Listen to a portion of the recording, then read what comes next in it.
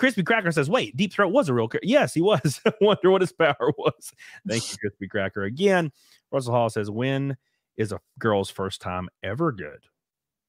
Some of my friends have had good first times, and I'm like, you lucky. Well, the issue is letting yourself go, I feel like. So, like, I've been with a lot of girls that are so reserved. They're so reserved and I guess have so much anxiety that they won't like allow themselves to enjoy it. I remember I hung out with a girl that like could not get to completion. And she's like, would tell me this is like a problem she's had since being a teenager. She can't do it. And I remember, dude, I know I like had a long talk with her like right before, like we had hooked up before anyway. And I like massaged her back. I'm like, look, you need to feel completely 100% safe and just fucking let go and just enjoy it and realize like there is no shaming and there's no judging here. It's two people having a good time. And she was like trying to take the advice, and then we ended up having sex, and dude, she came immediately, and it was the greatest thing ever. And then I didn't know with her.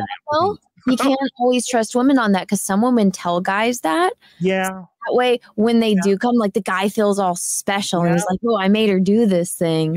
Yes, I agree. But after being around the block a lot, I feel like you can tell from like when they lie, muscle changing and reactions, and also that it went from like the normal consistency to a faucet. So, something happened. Russell, love you, dude. 200-watt studio says, worst thing a man can hear from a date is, I have a headache, or can I watch Star Trek? Oh no. Imagine you're a hot, sexy guy, you got some abs, you got a fat ass penis, and you're hanging out with a girl that's underage, and for some reason, and she's like, bro, can we just watch Star Trek? That would be like crushing. Okay, he did not have the fat ass equipment. It was so disappointing. You didn't have the fat ass penis? Oh no.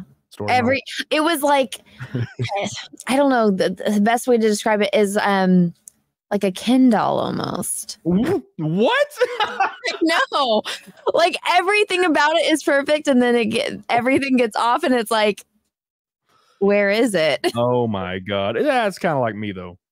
I mean, same, right? Same. Oh my god, no, but it was, and it's like at least like okay, if you're not equipped, then you could do other things. No. Yeah, you could munch. Like when everything is wrong. You know, when you watch like couples dance and like they're stepping on each other's feet and like everything just became awkward. And it wasn't like I was just embarrassed. Like I couldn't even look at him after because I'm like, this is the worst thing ever. Like this is terrible. Like, oh my God, it was worst experience ever.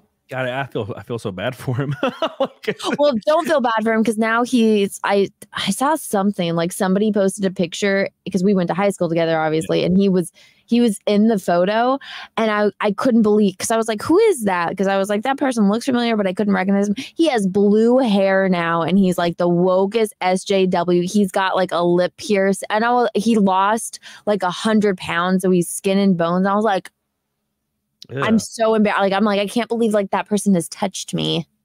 Oh no. I know.